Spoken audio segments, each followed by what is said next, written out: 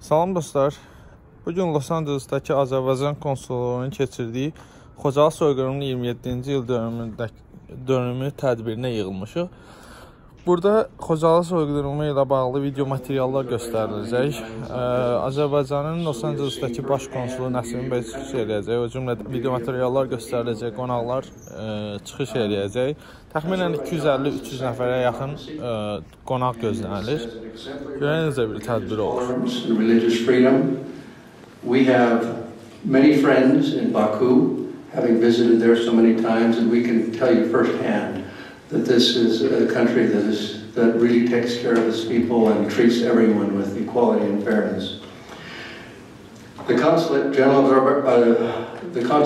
of Azerbaijan hosts a number of cultural events every year, which helps, I think, unite and inspire our city. We are here tonight to remember the victims of the Xocalı massacre, which occurred in February. To quote John Landis, we're all on a mission from God, so things will all work out. Hopefully the waters of Los Angeles traffic will open. To explain why I'm here is really to express a kind of unique admiration, respect, and love that I have for the people of Azerbaijan, and it goes back, believe it or not, 46.5 years ago, when I visited the Soviet Union for a month together with another Jewish activist, and right in the middle, a system which taught young people that there was no God, a society that geared its entire educational system in that direction, and the solidarity that I felt as a Jew, being in a country that was vast majority Muslim. Even then, you found those smiles, small gestures, and I would say a fierce, gentle... Good evening, everyone. Distinguished members of the Consular Corps, distinguished faith and community leaders who have joined us today, dear friends, thank you so much for being here tonight with us and sharing this commemoration with us. I'm deeply grateful to the Church of... Also, I'd like to thank all the hardworking volunteers, church volunteers, who are making sure that everything goes smoothly tonight here. So thank you very much. And I'd like to thank Rabbi Ibrahim Koper, my dear friend, who shared beautiful remarks with earlier. We deeply value and appreciate Rabbi Koper's friendship and the friendship of the Simon Wiesenthal Center to Azerbaijan. We have gathered here tonight to commemorate and honor the victims of the Xocalı tragedy, which was the first genocide in Europe after the end of the Cold War, actually before Srebrenica. So namely on February 25th to 26th, 1992, a town called Xocalı in Azerbaijan's Nagorno-Karabakh region was besieged and invaded by the armed forces of neighboring Armenia. Considered by many as an example of modern-day genocide, the Xocalı massacre challenges what we thought would never happen. The international organization Human Rights Watch called this tragedy the largest massacre in the conflict between Armenia and Azerbaijan. Bu arada tədbiri keçirmək üçün Los-Ancelesdəki Azərbaycan konsulluğunun özünün də tədbir keçirmək üçün ayrılmış yeri var. Hansı ki orada 70-90'a yaxın adam qonaq dəvət edib orada keçirmək olardı. Amma Azərbaycanın Xocalı soyqırımını daha geniş səviyyədə tanıtmaq üçün biz müsəlman ölkəsi olaraq Xristiyan kilsəsində bu soyqırımı tanıtdıq və burada çoxlu sayda nüfuzlu yəhudilər, nüfuzlu insanlar, nüfuzlu xristiyanlar bu soyqırımı tanıdıqlarını dedilər. Bu təbii ki bizim üçün böyük bir şeydir. Həmçinin bu ermənilərin də yəni özlərini tanımağına kifayət qədər sübutdur. hansı ki onlar həmişə danırlar Xocalı soyqırımını, amma yəni burada ən nüfuzlu, ən sözü keçən insanlar burada Xocalı soyqırımını tanıdığını dedi və Xocalı soyqırımına aid video materiallara baxdılar. Yəni, bu çox böyük bir şeydir, çünki Amerikada ən çox erməni yaşayan yer Los-Anceles şəhəridir və bu, məncə bu tədbirin belə bir böyük bir səviyyədə keçməsi və bu qədər insanın gəlməsi çox böyük bir adım. Tolerance and multiculturalism inherent to Azerbaijani people. Now we would like to show you a brief testimony of one of the Xocalı survivors, Durdana Ağayev. I'll let Durdana tell her story herself.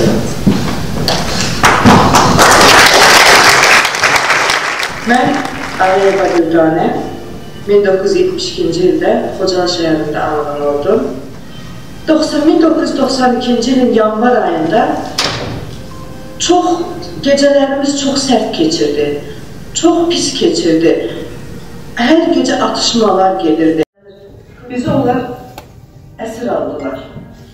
Ve ellerimiz boynumuzun dalında, ellerimiz güclə yaralıydım. Ayağımdan yara almışam, güclə, uşunluğu güclə yeriyirdim. Balaca uşaqlar idi. Bu uşaq dedi ki, qorxurdu da o uşaq dedi ki, Erməniyə yaxınlaşdı, dedi, əmi, mənim bugün doğum günüm, ad günüm dedi. Erməni belə baxdı uşağa vurdu, uşaq getdi, divara dəydi. Və qayıt dedi, əmi, vurmuyum da, mənim bugün doğum günümdür dedi. O rəhm eləmədi uşağa, amma sənin doğum günündür dedi Erməni.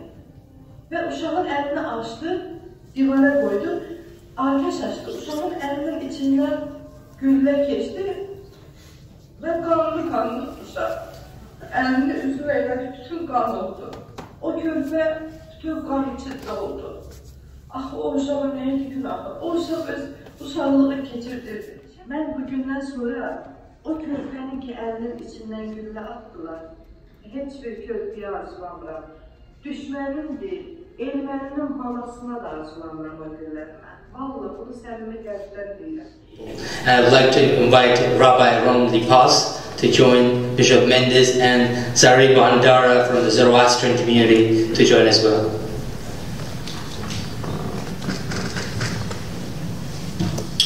This month is a very special month as we celebrate Black History Month in the United States. A Baptist minister known to the world as Reverend Martin Luther King once said, and I'm going to ask all of you that are in the audience if you could please stand for a minute. As we pray. Burada tanınmış Hristiyan episkopu Juan Carlos Mendes çıxış eləyir və o cümlədən rəhmətə getmiş şəhidlərimizin ruhlarına dualar oxuyurlar və çıxış eləyirlər. Birlikdə hamı dua eləyir. Heroic women and children that were killed for no reason. Lord, we remember them in our hearts as courageous, valiant people, and we honor them tonight. Lord, we pray for peace in this nation and around the world. We also pray, Lord, that you will continue to use every single person in this auditorium today to promote peace, because peace is needed, not only in this country where we're suffering from all the hatred and animosity. Lord bless you. Thank you very much.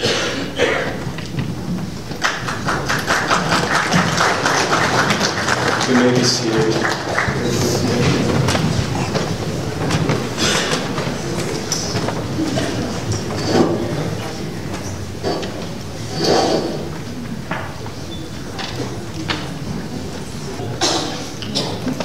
I'd like to present now our musical program.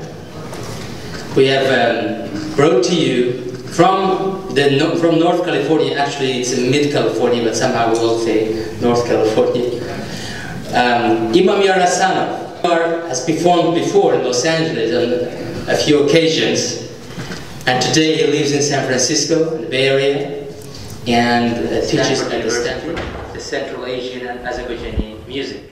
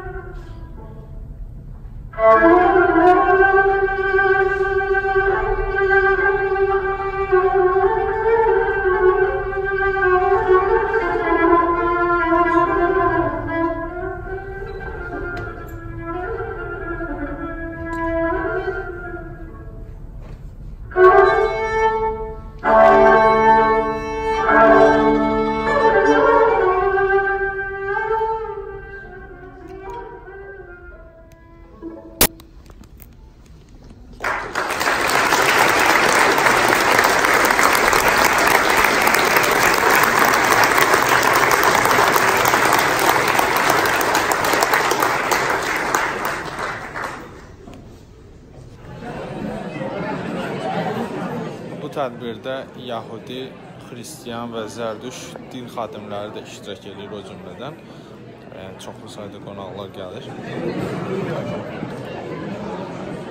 Həmçinin Los-Anceles County-nin merləri, şerifləri, o cümlədən Los-Ancelesin keçmiş ən böyük, ən nüfuzlu şerifi də burada öz xanımı ilə iştirak edir.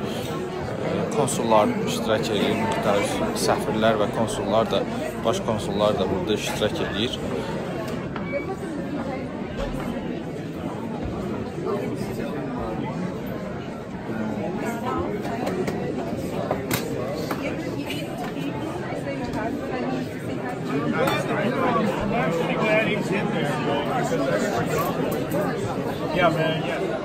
Tədbir çox əla keçdi.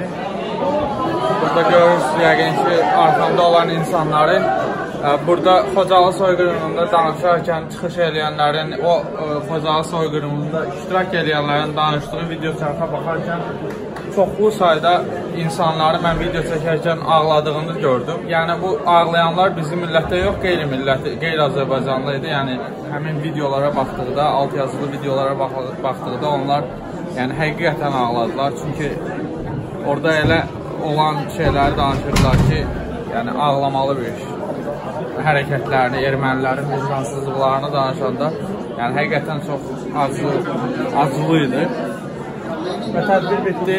Hal-hazırda da insanlar Azərbaycan mətbəxi ilə tanış olurlar. Bu qədər. Çox sağ olun videonu izlədiyiniz üçün.